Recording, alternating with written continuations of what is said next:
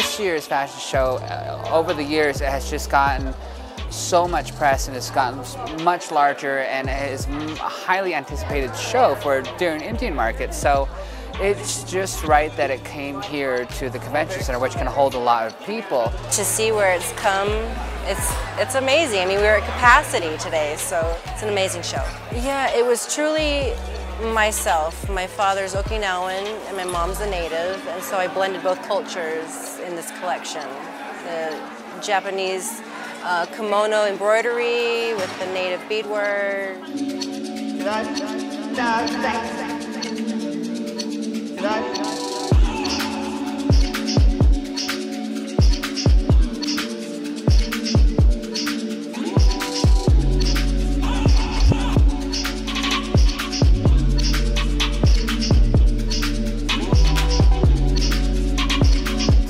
Fashion show with a real runway is beautiful. I just can't thank Swaya enough for really taking those big, long hours and steps to make it what it is.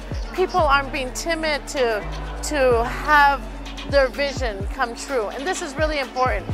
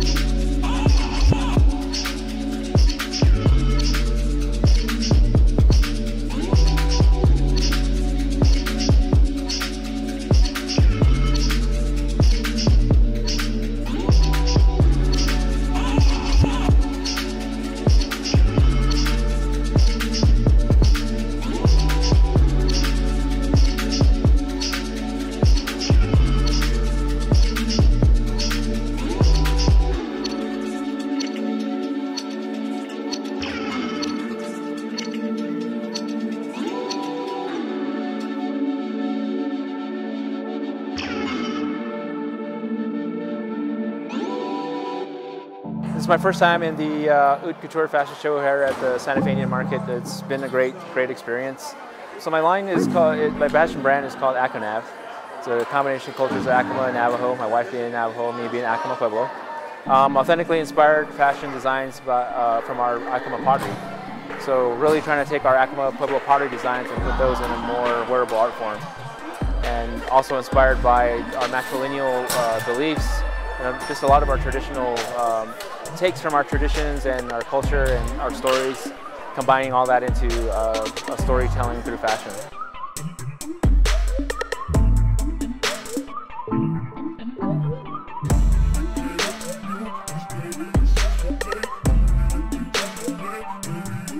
Native American made fashion is so important because this is the first time in over 100 years that we are able to wear our identities on our sleeves proudly without racism, without experiencing the prejudice that we have before, and we can share our cultures with the world through fashion design, through artistic design. Everybody, when we wake up in the morning, we all get dressed. Every single one of us decorates the body. How we decide to do that is a political statement. If we want to support a small business or an individual artist or a big corporation, those decisions actually impact the world, and it impact what we can do and create change worldwide.